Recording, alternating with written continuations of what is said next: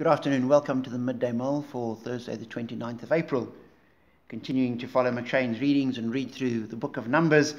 At the end of chapter 6 we have a wonderful blessing that God gives to Moses. And he says to him, the Lord said to Moses, tell Aaron and his sons, this is how you are to bless the Israelites. This is the blessing that the priests would give to God's people. It's a blessing that I'm sure we know reasonably well. It says, say to them, the Lord bless you and keep you. The Lord make his face shine on you and be gracious to you. The Lord turn his face toward you and give you peace. And as I read through that, I thought, one reads it so easily and says it equally easily, but there's such a depth there. And as I read it, I was struck by the gentleness of it. And the sort of loving compassion that it projects. The Lord bless you and keep you. And one thinks of the blessings of God. And that's what God's going to give to us. And he's going to keep us. That means he's going to look after us. If you keep something, you protect it. You put it somewhere safe. Or else you put it in your pocket and you carry it with you. So God bless you and keep you.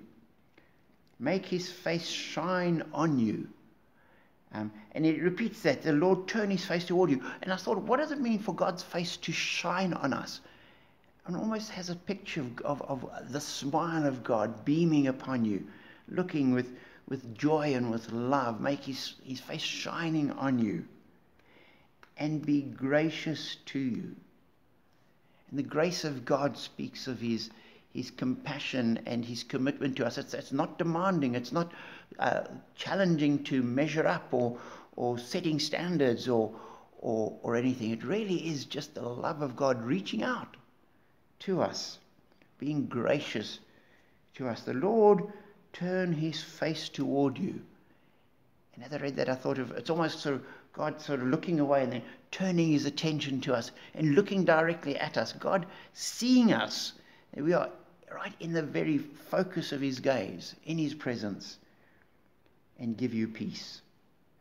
And just thought, if this is how God is treating us, that he's blessing us and his face is shining on us, he's being gracious to us, he's focused on us, of course we'll have peace, because we'll know we are in God's hands. It's not that suddenly something will happen to us that'll take him by surprise. No, we are therefore safe and we have peace in him. And God ends, so they will put my name on the Israelites, and I will bless them. And just the thought that we have God's name on us. We belong to God. We are his possession. And that's what the rest of the scripture talks of us being children of God, being called by God, being drawn into a relationship with him, and him putting his name on us. And so may the Lord bless you and keep you. The Lord make his face shine on you and be gracious to you. The Lord turn his face toward you and give you peace.